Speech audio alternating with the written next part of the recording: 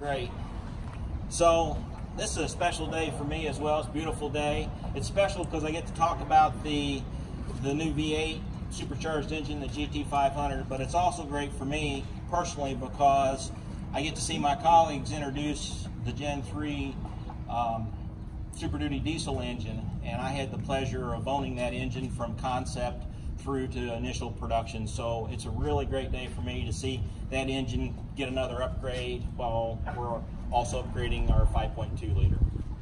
So to jump into the discussion here, you've heard I think the horsepower number, 760 horsepower. We make that at 7,300 RPM. The torque is 625 foot-pounds at 5,000 RPM. What's really interesting over and above that is we make 85% of peak torque from 3,000 RPM all the way to red line, all the way to 7,500 RPM. So that's 537 foot-pounds of torque in a 4,500 RPM band. Well, what's that mean to the customer?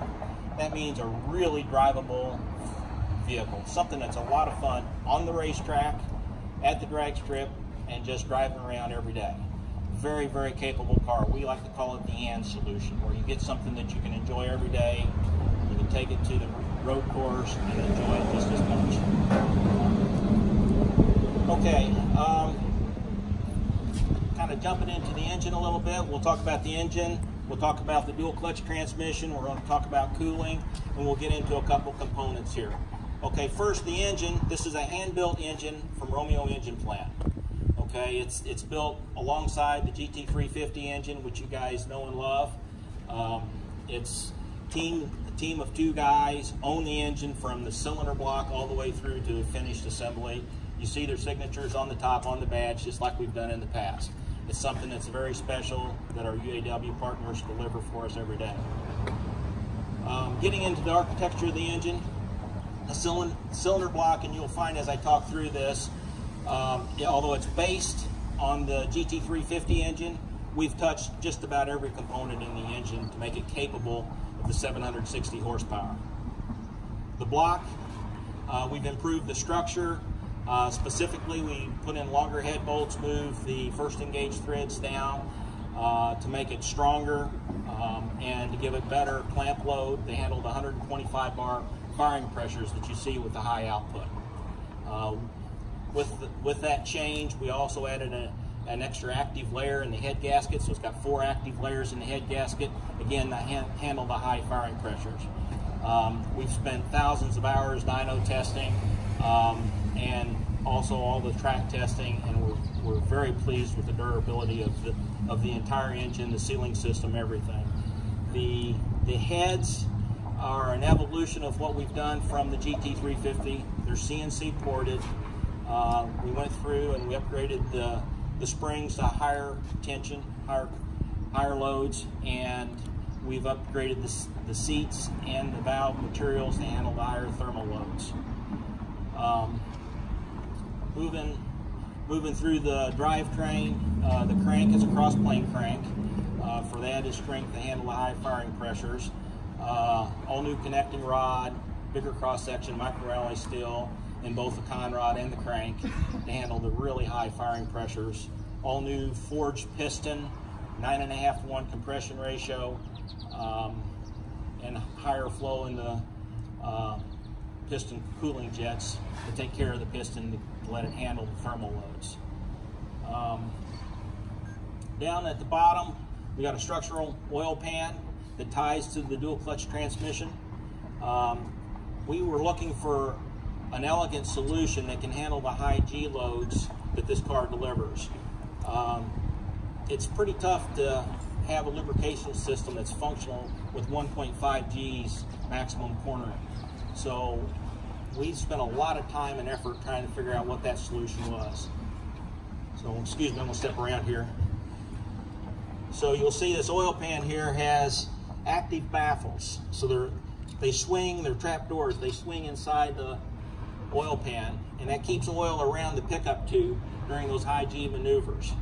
And so it's a very elegant way to maintain the package and the weight of the existing product and still improve the performance of the lubrication system and support the performance of the car. So moving up top to the supercharger, the airflow in the supercharger flows, I'm going to stand back here, excuse me. The airflow comes actually underneath, so it's a reverse flow. And so it allows us to tuck the supercharger down in the valley so that we can get it under the elegant hood, the low hood line that we have. And so the airflow comes in underneath through this Eaton supercharger. It's 2650 cc or 2.65 liters. And the airflow comes up through the intercooler and then out through to the cylinder heads. It has a one-way clutch here to handle the torsional loads that you see with a big supercharger like this, so that it stays quiet and smooth and durable. The intercooler is worth talking about as we move kind of over into cooling in a bit. This intercooler is sized so that we don't get any heat soak. So you get consistent performance for an entire session on the track. And when I say an entire session, you can run this car out of gas and you'll still be getting full performance. It's an air-to-water intercooler. It has its own cooling loop. It's a low-temp cooling loop. And then in order to get maximum length of time on the track, we also made some changes to the fuel system that allows us to run the fuel tank completely dry.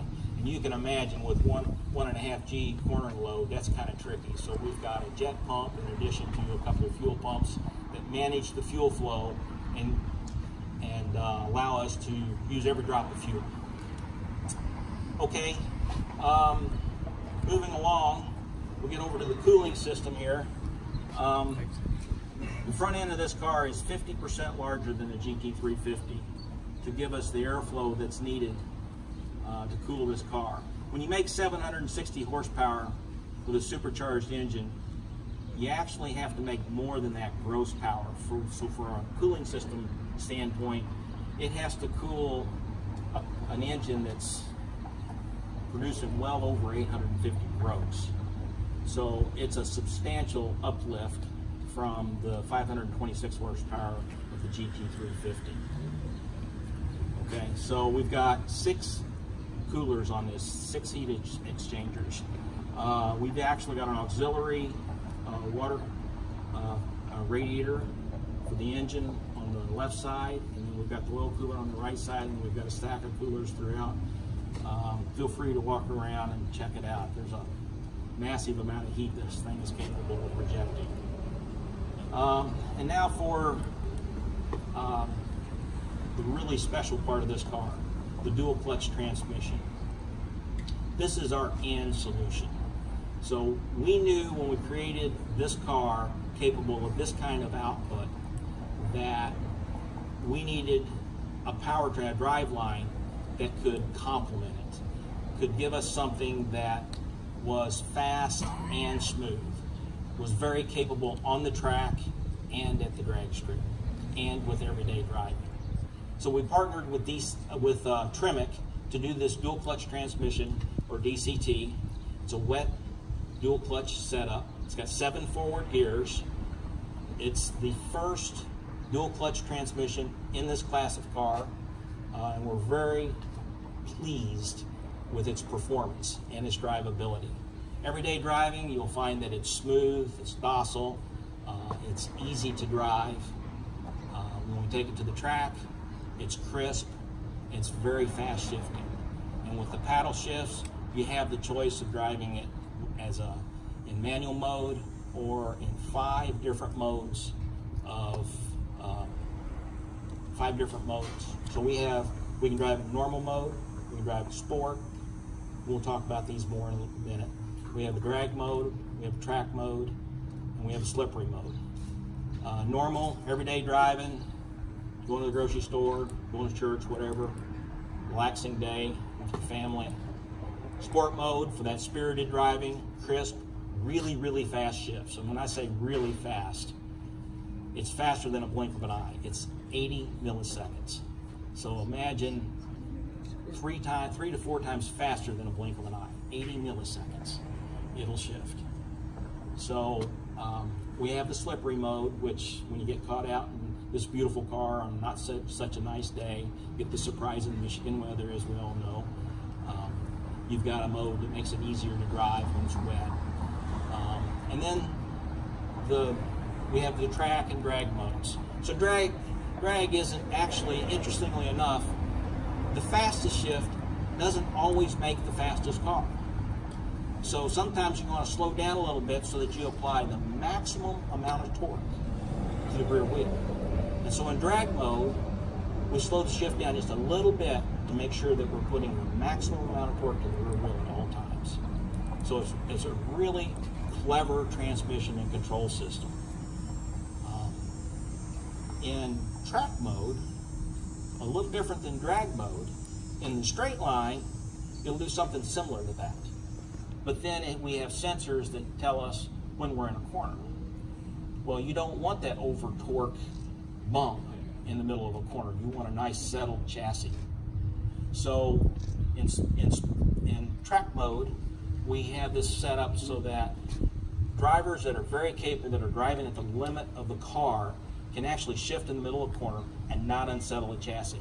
Any good driver will tell you you normally pick a gear and leave it in a gear in the middle of the corner. This transmission is so smooth that they can shift in the middle of the corner, get to the maximum performance gear that they want, and not worry about unsettling the car. It is absolutely fantastic. To achieve that, we had to couple our calibration team with the Tremec calibration team. So we had two engineers living on site with us every day, working closely with us. We had engineering team in Europe coming over here, us going over there. Very, very close, tight relationship. You can imagine trying to turn 625 foot-pounds of torque, or if you will, 537 foot-pounds of torque at the red line. Turn that off to make an 80 millisecond shift and turn it back on. Very, very difficult. And so we had to work very closely together as one team in order to execute that and be able to do that. Okay. I think we can wrap up now. I think I just want to give you we haven't really talked about acceleration very much. We haven't given you any hard acceleration numbers. So I want to remind you that this is embargoed until August 5th, 6 a.m. All this information I've given you. And we went out and did some testing here recently, and we discovered that this car is capable of doing 0 to 100 and back to 0 in 10.6 seconds. So when you think about it, the original Shelby Cobra, you all know and love, it did 13.6 seconds. It's 3 seconds faster. This is in supercar territory. There are very few cars in the world that can run in this range. And to put it in layman's terms, I was thinking about, I've got a son in the Navy, and he's in the Gulf right now, and so we were kind of bantering some ideas around on how to talk about this. And if you put this car on an aircraft carrier at one end, you could touch 100 miles an hour and be stopped before the end of the runway on an aircraft carrier. So that's pretty impressive. What's more impressive is the closest competition. They wouldn't quite make it. They'd be in the dirt. Can I try that?